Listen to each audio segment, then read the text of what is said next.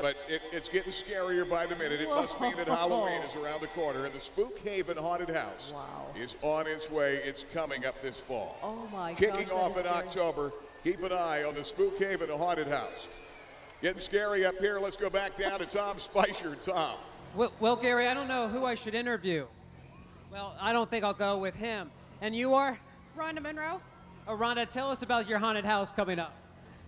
We're open every Friday and Saturday in October. This is our 4th year. We're in Castanea, Pennsylvania.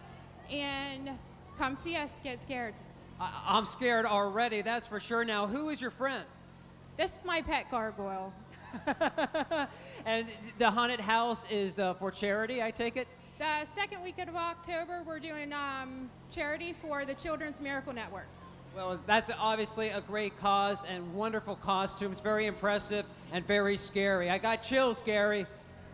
Yeah, I would say it's getting a little scary. Who's that guy, Lisa? Look at that. Oh my gosh, I'm going to get bad dreams tonight, but these are like zombie skeletons. They're really freaking me out. Oh.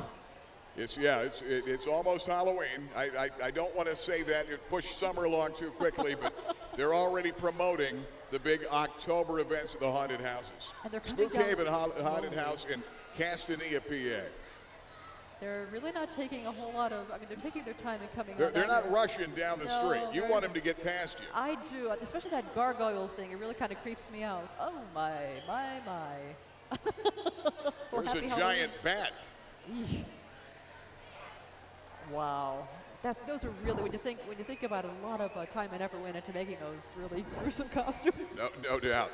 Division 10 of this Grand Slam parade, streets of Williamsport, PA, as we get ready to kick off the 64th annual Little League World Series coming up tomorrow. And, you know, can the USA win 6 in a row?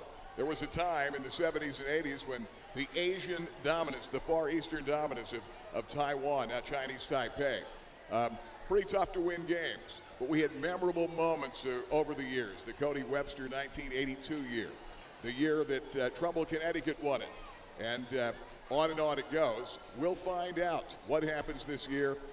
Can they make it 6 in a row? Last year, the defending champs, Chula Vista, California. You know, the Billtown Blues Association, been around since 1990, and they do a phenomenal job with the Blues Festival and everything they do every year. WVIA, George Graham comes down and he always records the Billtown Blues Festival. Always fantastic entertainment. You know, they came along back in 1996 offering members and area residents information regarding the association with regard to blues events. They also boast a well-designed website, and you can visit it to check it out at www.billtownblues.org. And it keeps you, especially if you are a blues fan, it keeps you abreast of all of the things that are going on with regard to the Billtown Blues Association, concerts and the like. So it really